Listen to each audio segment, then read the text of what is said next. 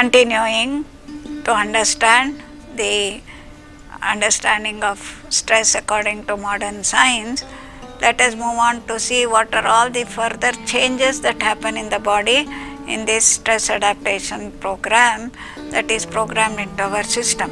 We understood what are the changes in the respiratory system, cardiovascular system, muscular system, digestive system.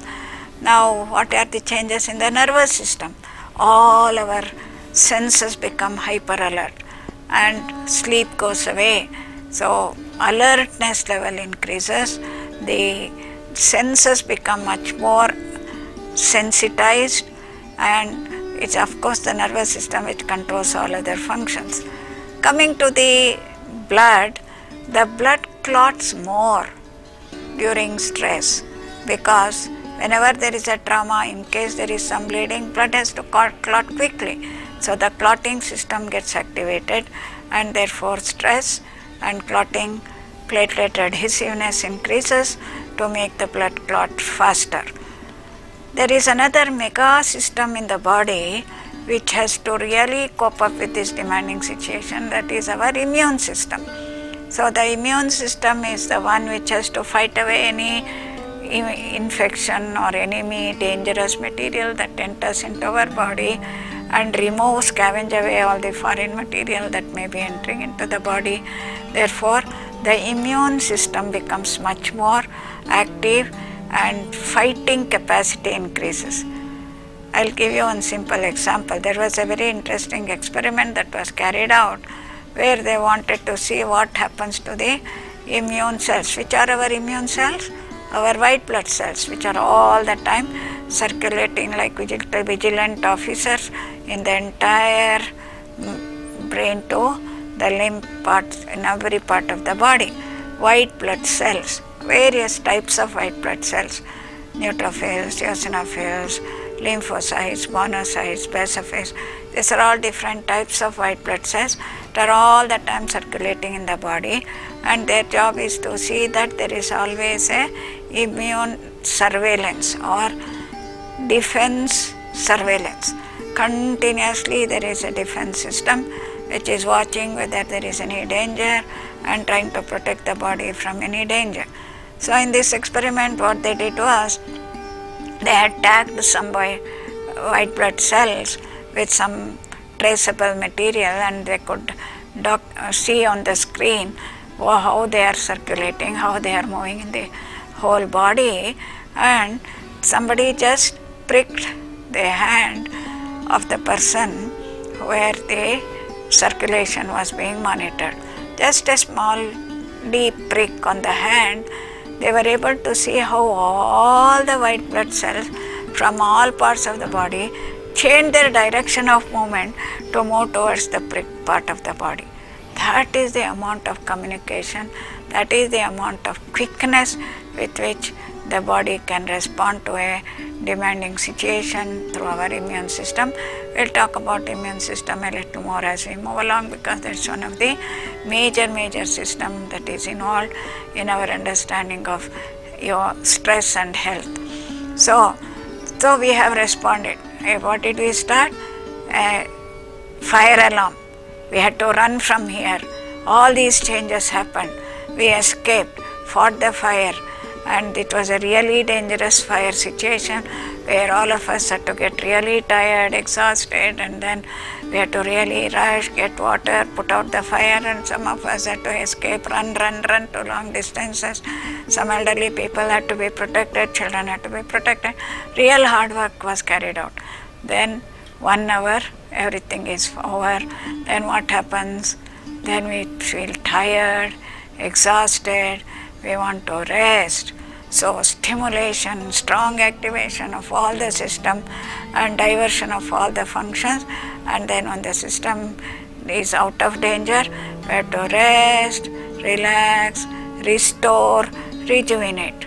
So we all go to a safe place, calm place, lie down, relax, and now we start feeling hungry. We want to eat and drink, and then we sleep, rest, and cancel all our appointments for the day, and then next day we are ready back to normal to take on our normal functions.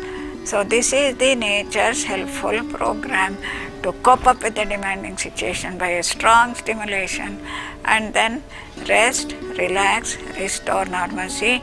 And this is the time all the damaged tissues, if there was any damage in the form of trauma or even due to stress chemicals, stress proteins as we call it, stress chemicals that would have damaged the system, we have to restore the system by detoxifying the system, by better urination, better defecation, and healthy diet would also help in doing that. And then the system has a wonderful capacity to restore, rejuvenate and revitalize the system, and also replace any damaged tissues if there was any damage in a very quick way by stimulating the regenerative gene programming.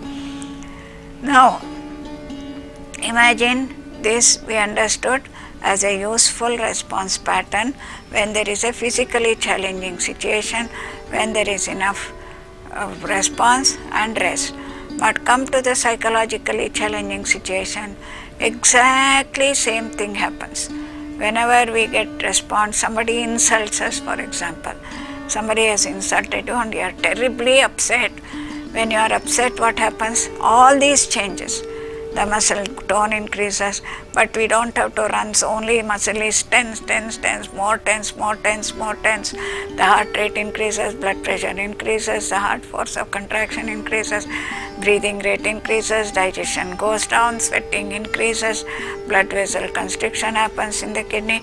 All the changes that we saw, which was helping me to run away to protect myself from the danger, is happening sitting here in one place, where I am hurt, where I am disturbed, where I am angry, where I am tensed, working on the computer, work is not getting finished, what's going to happen, will I finish the work on time or not, looking at the watch 100 times, mind is getting tensed up, and therefore hyper alertness, hypersensitivity of the senses, all those changes that we understood is happening sitting here, and that is the one which is to some extent helping me to work faster.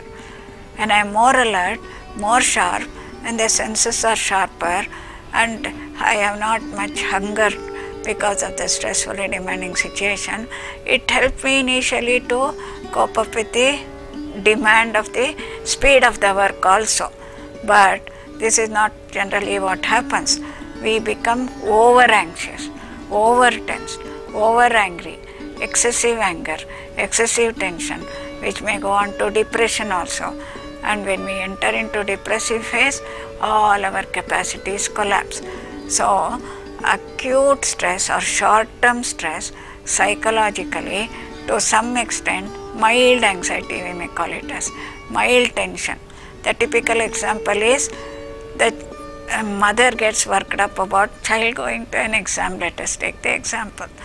So a mother is worked up, child also is a little worried, very good academically strong boy, has to appear for 12th standard, and lot of tension, lot of work to be finished. So the child's mind, lot of tension is building up. So what are the sentences in the mind? Oh, I have to go and face this important exam, I have to get 90% marks, therefore I should prepare very well. Why 90? Nowadays 99.9 marks is the one which our children have to aim for, and therefore work. So that helps the child to reduce the appetite and keep the mind away from all other things, concentrate better, and feels a little more activity in the heart, activity in the breathing, etc., which help them to cope. But what happens just before entering the exam hall, if the child is a more anxious child, or the mother, definitely very anxious mother, what is happening in the mother's mind? The same anxiety which helped her to help the child, and the child who helped himself to go to the preparatory phase, now entered into over anxiety phase, which causes lot of problem and creates difficulties. So short term mild stress even for psychologically challenging situations, are helpful to cope up with the demanding situation. But even in this type of situation, I am taking the example of an examination is a child who gets anxious even for the exam will not suffer with hypertension or heart disease. Why? Before after the exam they have enough relaxation time. Abba, exam is over, I'll go for a holiday, I'll go for a trekking, I'll have good friends, enjoy eating and sleeping. So rest is very necessary after even the short term psychologically challenging situation, where the rest can help them to cope up with the demanding situation. So let us now move on to understand how does the body help in this adaptation. We understood what is the definition of stress, we understood what are the changes that happen in the body. Now let us see how the programming happens that helps in this coping mechanism.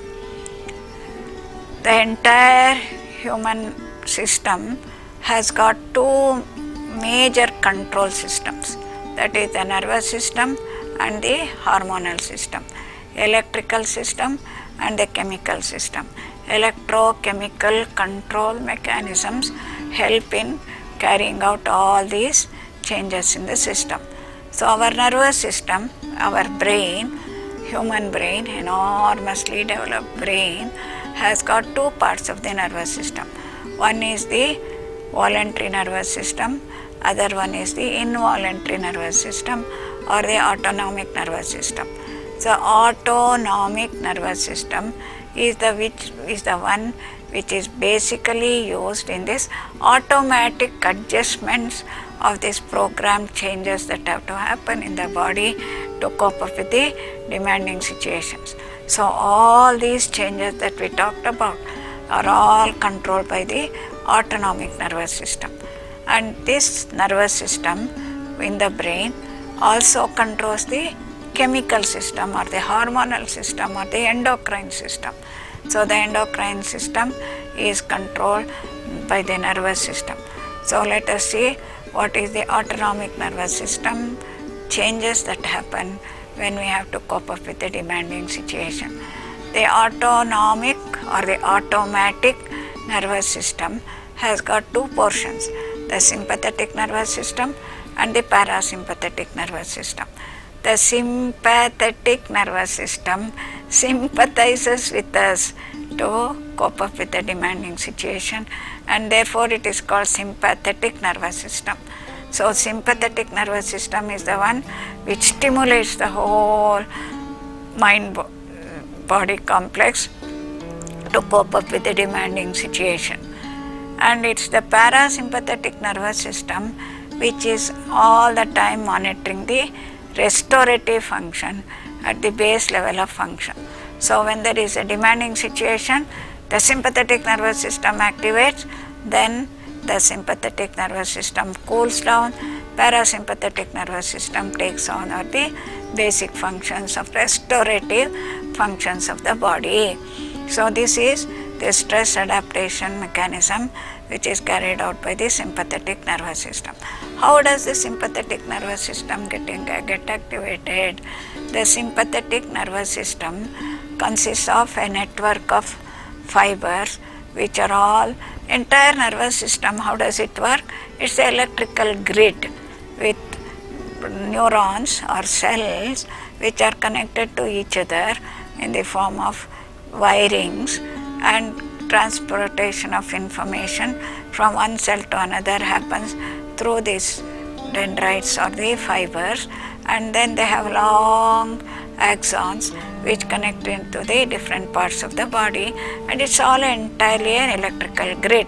So similarly, even the sympathetic nervous system, parasympathetic nervous system is also an electrical grid with its focus in the hypothalamus, which is a small group of cells situated below the brainstem under the thalamus.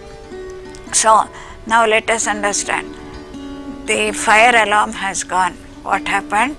Immediately the sound vibrated your eardrum.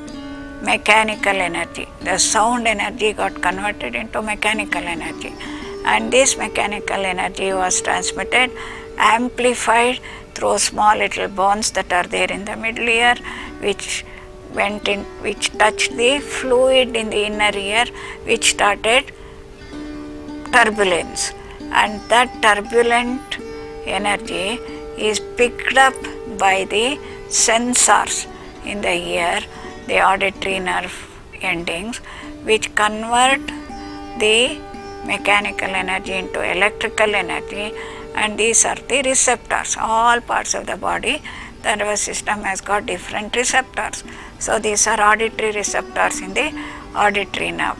So this carries the information to the auditory part of the brain, and from the brain the information is projected to our mind, and in the mind I perceive it as, my God, this is a fire alarm, I have to do something about it, and immediately the electrical current is passed on to the complicated network of fibers, and thus complicated network of fibers in the limbic cortex, emotional cortex, activates the fear response. So fear, limbic cortex increased activity, and limbic cortex activity increases the activity in the hypothalamus. Hypothalamus is the stress button, which is the seat for the sympathetic nervous system. So that sends down a big array of information down the entire sympathetic pathway to all parts of the body to carry out all the functions that we saw. Respiratory system, the air passage dilate, breathing rate increases, the force of contraction of the heart increases, and then the digestive constriction happens, and all the other changes that we saw. Blood glucose increases because of the sympathetic activation, and therefore these are all the changes that the sympathetic nervous system activation can do. How does the sympathetic nervous system give the information? At the terminal point near the heart, it releases another chemical called adrenaline and noradrenaline.